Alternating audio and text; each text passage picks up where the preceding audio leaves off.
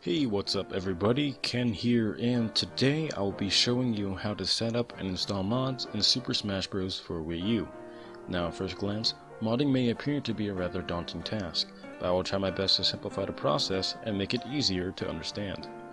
As for the prerequisites, you're going to need an SD card with at least 2 GB of space, a computer that can read SD cards, a copy of Super Smash Bros. For Wii U, a Wii U with the update 5.5.0 or 5.5.1, and finally a Wii U gamepad.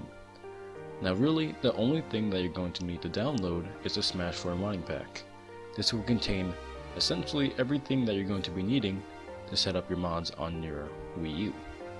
And the second link here is thankyou.zip, but you may notice that the file size is quite large, so this is definitely going to take a while for you to download almost 6 GB of data.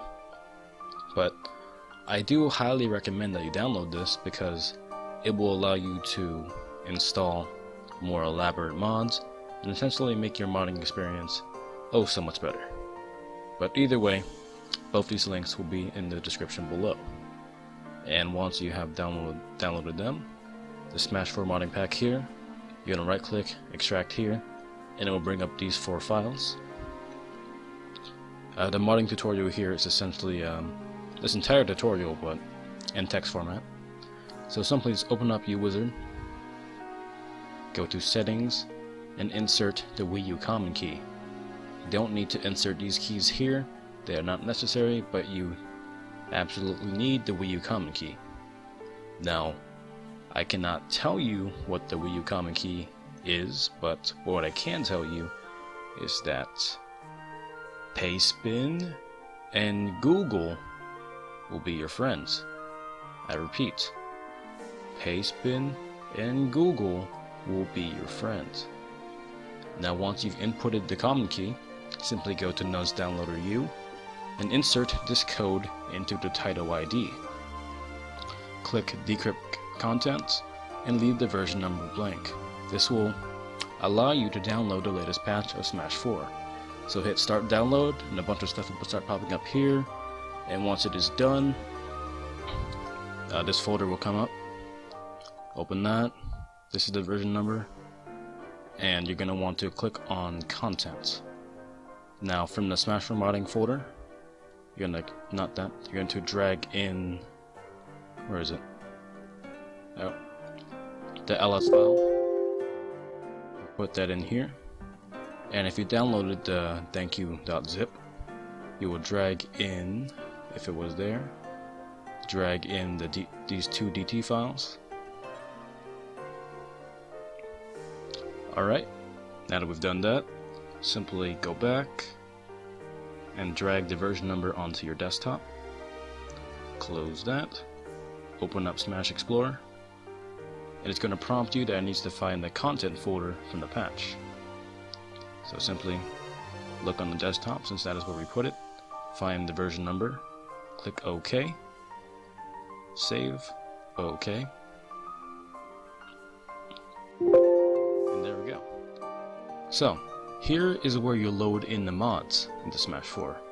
So what we're going to be using is Game Banana, because Game Banana is currently where most of the Smash 4 mods are being uploaded. But in particular, what I'm going to be using is a certain Lucina skin that I curated. So since I already have that downloaded, all we have to do is go to the appropriate folders. Where's Lucina? There's Lucina. And drag stuff into their respective folders.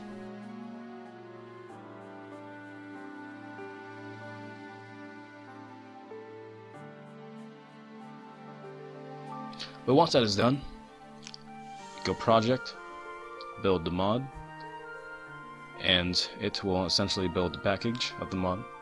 And depending on how many files you have or attempting the mod, it'll take long or it won't, depends. But let it just do its work. Alright, so it will say completed compilation of the mod. Go to directories, open export directory, release, content, and remember that this patch folder is here. So next, you're going to want to open up your SD card, and preferably you want to have an SD card that is blank, and you're going to want to open up the SD card files from the pack and drag those into your SD card. And once you've done that, click on the folder that has all these numbers, and you see that there's also a patch folder here. So go back to the content folder that had the patch and drag that on into your SD card. Alright, now that that is complete, you can right click on your SD card and hit Gems. Now we can go put in the SD card into our Wii U and load up the mods. Alright, so after you've inserted your SD card into your Wii U, you're going to want to boot it up and go straight into your internet browser.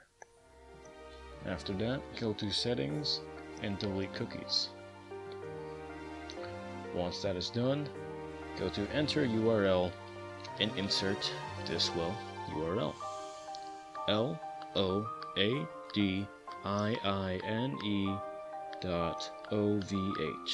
Hit OK, and it will bring you to this screen. And where it says select your program, tap the drop down on your gamepad, scroll down until you find SD Caffeine plus kernel. Press submit, and it's going to run the kernel exploit. And now it's going to cause your screen to go white, and it will bring you back to the home menu. And once that's happened, go straight back into an internet browser, and it will boot up part 2. Now I recommend having Loadine as a bookmark on your Wii, just for future convenience in the modding process. Now your screen's going to go white, and you will not see anything on your TV, but on your gamepad you will see this screen. Now all you have to do is just press A, nothing else. You don't really need to do anything on that screen, just press A. And once that's done, all you have to do is load up Super Smash Bros. For Wii U. And if you've installed everything correctly, your mod should be successfully loaded.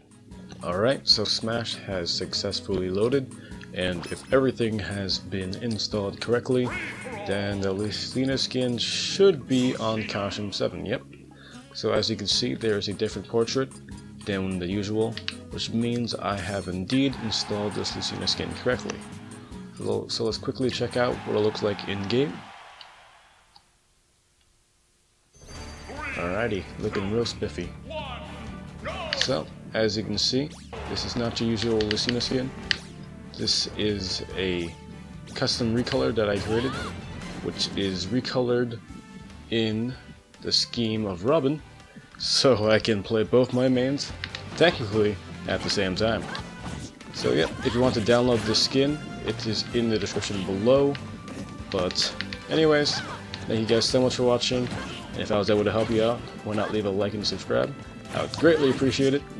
And if you have any questions or problems, be sure to leave them in the comment section below, for I would be happy to help you out in any way that I can. But anyways, I suppose I will. I'll smell you later.